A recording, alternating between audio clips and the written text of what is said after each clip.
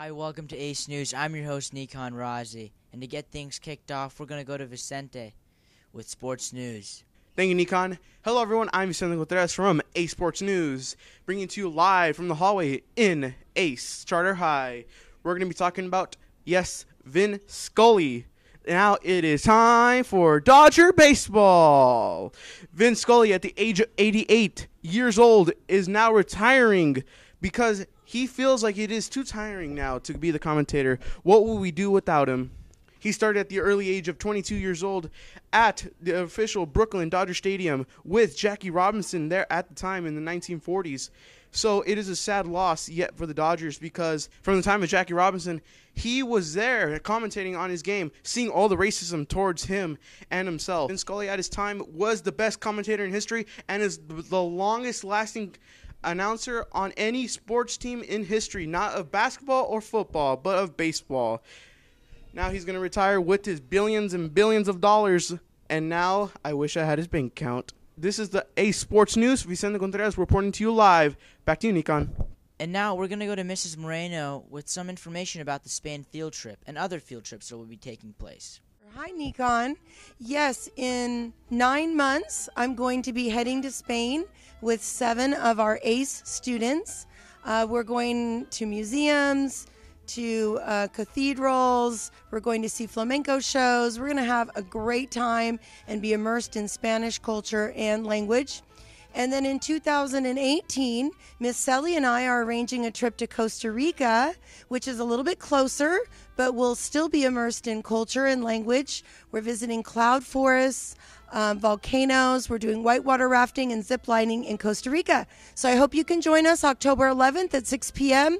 in my room for an informational meeting on Costa Rica. For more information, please see me. Thank you, Mrs. Moreno. We're going to go to the robotics news with Isaac. Hi, I'm Isaac. Recently, the Robotics Club had a mandatory meeting about a promo that was just released for the robotics competition. The Robotics Club has theorized about this to say that we may have to build a drone to fly or a car that could carry coal to a blimp that'll take us somewhere. That's all in robotics news. I'm Isaac. Back to you, Nikon. Awesome. Sounds cool. Did I hear you say drone, Isaac? It's pretty interesting.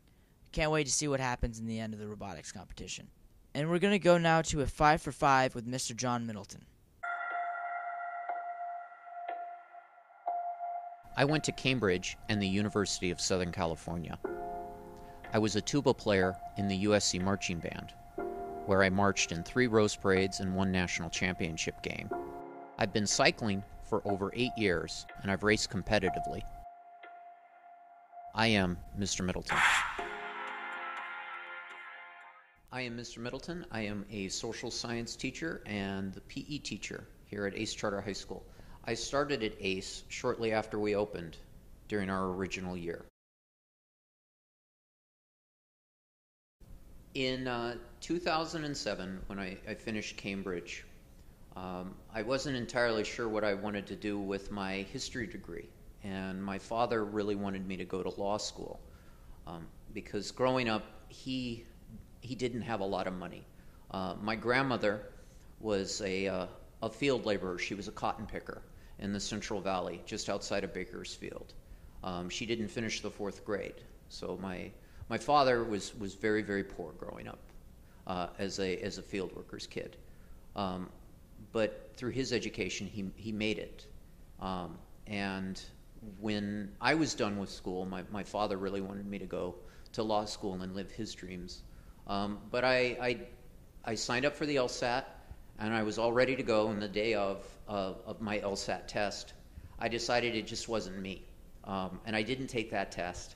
And instead, I just signed up for a teaching school at USC. I went back to USC in South Central, and I became a teacher, following my original passion that I found in high school, which was history. I had 2 really inspiring teachers in high school, Mr. Beck and Mr. Flint, and they were both history teachers.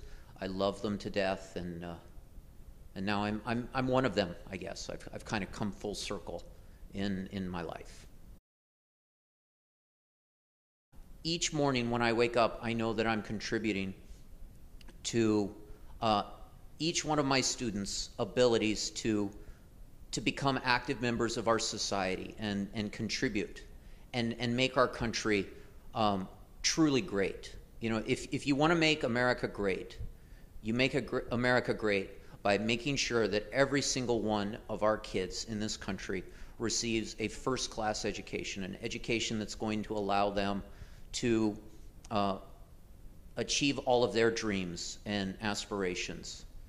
Without education, our country will fail. That's why I teach.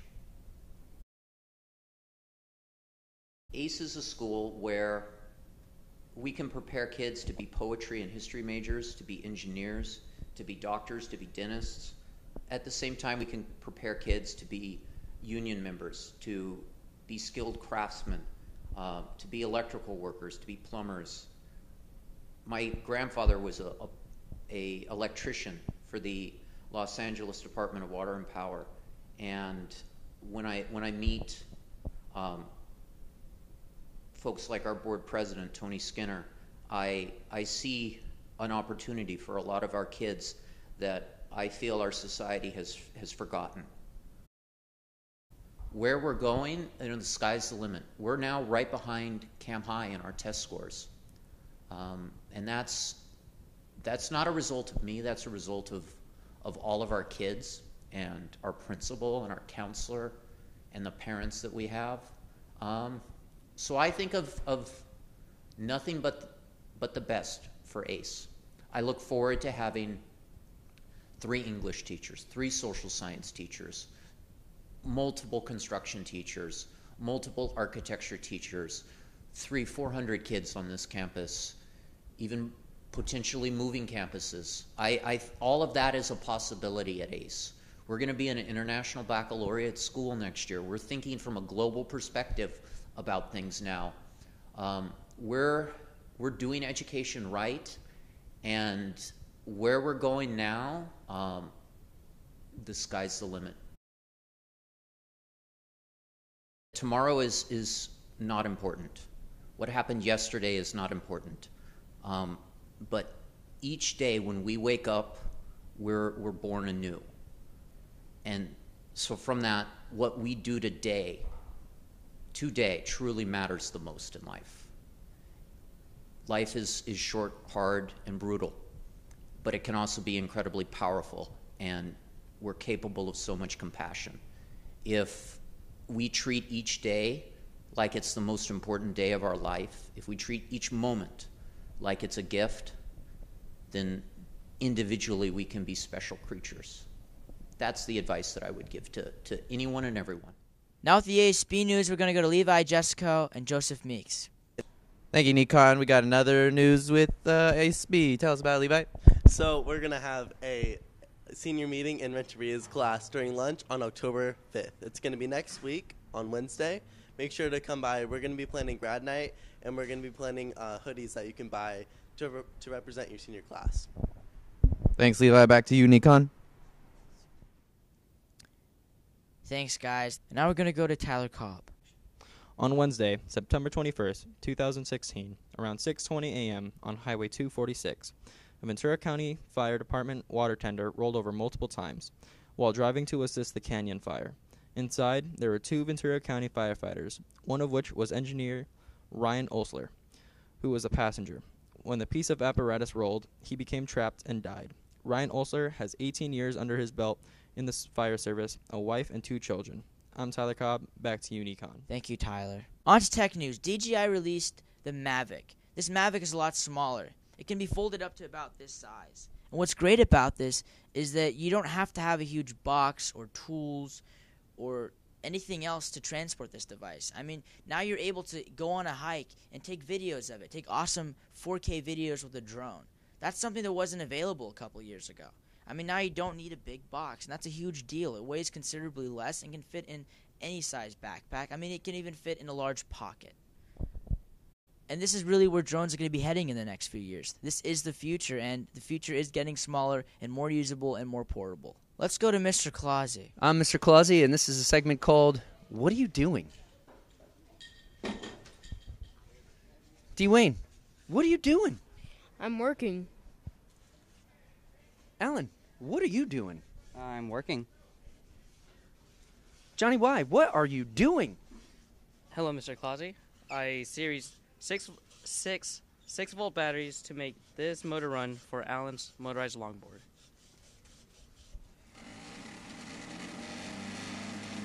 Mr. Cooney, what are these kids doing? Nothing. Thank you, Mr. Clausy. Now we're gonna go to a little short video. That cold dawn morning. When you feel tired, when you feel finished, when you wish that this day was over before this day began. Feeling restless, sleepy, unmotivated, and unwilling to do whatever it is that you have to do. Look, no one said it's gonna be easy. No one said it's gonna get any easier down the road. It's not. As you get older, you're gonna have more responsibilities. You're gonna have more stuff on your list. And it can seem tiring at times and a little too much, but you can't let it bring you down. Instead, what you have to do is think of a time that you felt good. Imagine that you're there.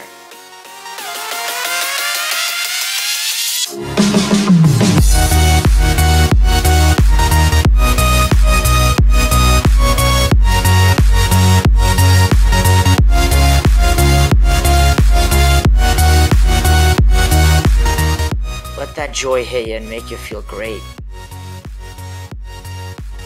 Let it make you smile.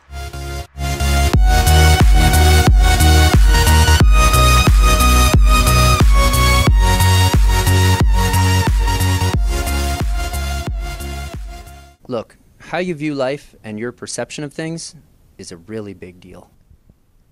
You can either look at life as a big to-do list or as a big adventure. Nikon Razi, Ace News. Barbra Streisand. Hello, everyone. Oh, I forgot to say thank you, Nikon. We're going now. 3, 2, 1. What are you doing? Barbra Streisand. I'm on the phone. What are you? Oh. Ace News. Hey, Nikon.